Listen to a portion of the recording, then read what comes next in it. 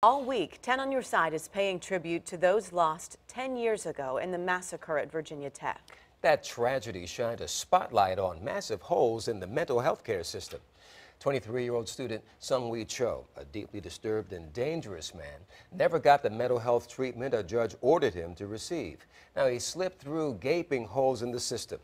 Politicians filled them the next year with 24 new laws. Now, had those laws been in place then, would it have prevented the shootings? Well, 10 on Your Side asked the executive director at National Alliance on Mental Illness in Virginia. That's the $64,000 question. You know, the system that we have now, the laws that were changed and tightened and fixed, and the processes and the services and all of that, you know, the awareness, would that have changed anything? And to be truthful, I really don't know.